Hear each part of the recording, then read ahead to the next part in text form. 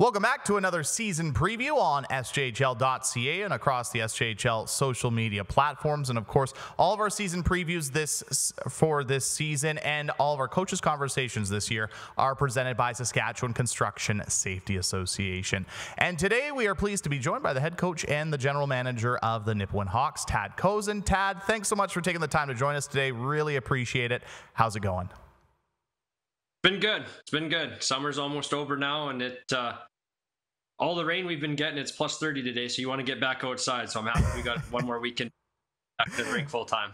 Yeah, amen to that for sure. But hockey season's right around the corner, just a couple of weeks until the SJHL regular season begins. But before we look ahead to the 2023-2024 SJHL season, Tad, I just wanted to talk a little bit about last season for yourself and for the organization. Of course, the Nipawin Hawks returning to the postseason, finishing 7th in the SJHL standings, falling out in the first round of the playoffs to the Humboldt Broncos. But a year of growth for the Nipawin Hawks organization. I guess from your perspective, when you reflect on last season, what do you make of it?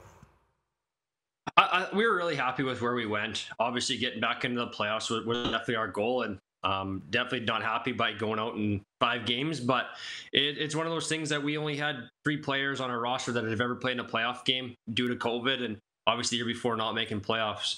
So it was obviously huge for us to get back in and just get that experience so we can keep pushing forward. And now they know what the expectation is that we keep building and we keep pushing forward and make sure we keep taking those next steps every year now. For sure. For you personally, though, I want to ask, it was your first full year as the head coach and GM of the Nipawin Hawks. How was it from the beginning of the season to the end of the season for you personally?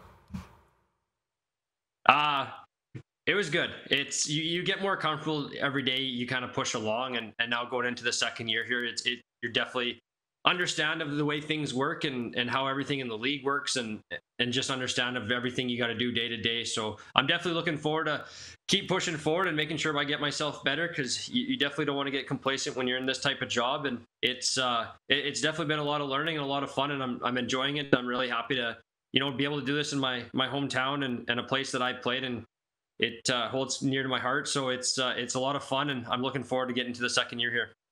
Yeah, 100%. Now, obviously, falling out in the first round of the playoffs to the Humboldt Broncos last year, a bit of a long off season for the Nipawin Hawks. But for you and your staff, how was the off season when it came to filling out your roster ahead of the 2023-2024 season?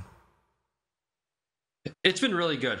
We obviously lost some key pieces there as 20-year-olds, but every team does that every year, and we have a lot of good returning players that we're really happy with. So it's one of those things that they're going to come to camp and they're going to push the pace, and they're going to be able to teach the new guys coming in, and instead of kind of being the first year where everybody's learning of what to expect and how everything's going to go, now we have a good group of returners coming back that we can hit the ground running right away and be able to expand on everything that we obviously did last year. And that's definitely the nice part about having everybody return that we do.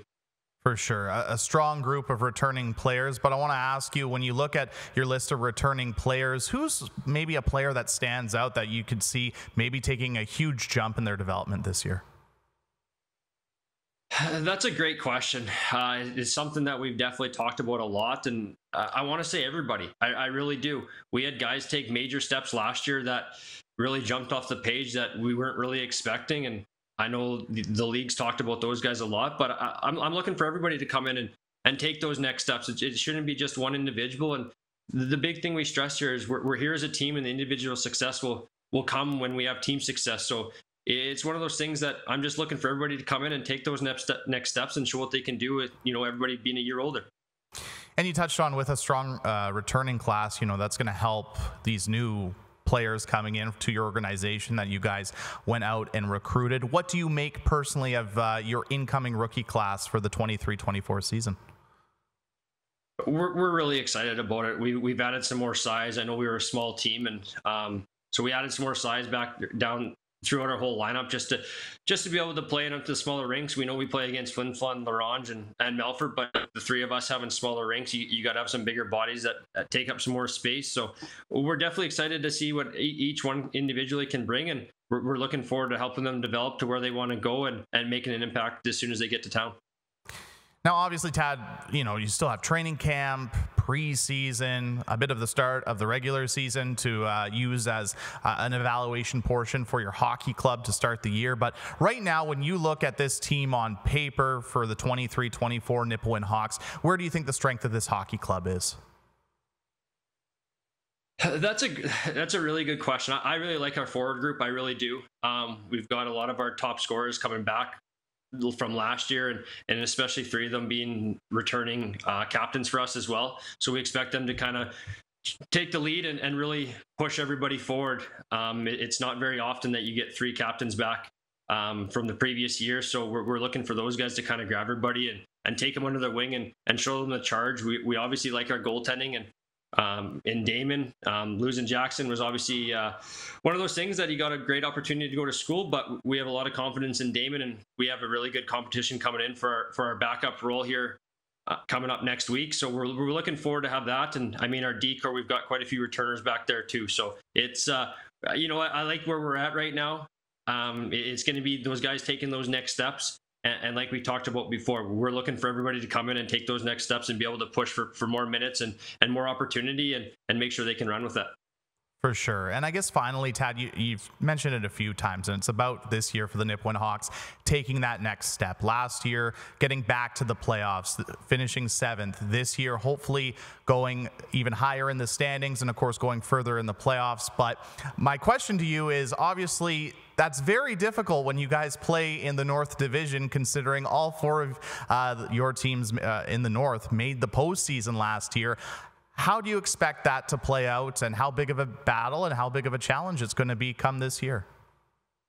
Yeah, I mean, anytime you look at going into the year, it's going to be a battle no matter what, and you can't take anything for granted. It doesn't matter what we think we have on paper or what other teams have on paper. You've got to go out and do your job every night, and you've got to prepare, and you've got to make sure that the kids are developing and taking the reins, and they have to go out there and compete every day in, day out. I know the big thing we talk about is consistency, and it's all the way through. You even can look at players that are playing pro hockey or in the NHL. It's consistency on a day-to-day basis that's going to make you successful. So we got to make sure that we're prepared every day. We've got to make sure that we put our work in and practice and compete hard and make sure we're ready to go on any given night. We know from last year that any team could beat anybody on any given night, and we got to make sure that we're ready every single day, and we can't take days off. And that's what you have to love about the SJHL. The parity is very high, and it's going to be another exciting season. Tad, thank you so much for the time. Really appreciate it, and best of luck in the 2023-2024 SJHL regular season. Thanks, Jeromy.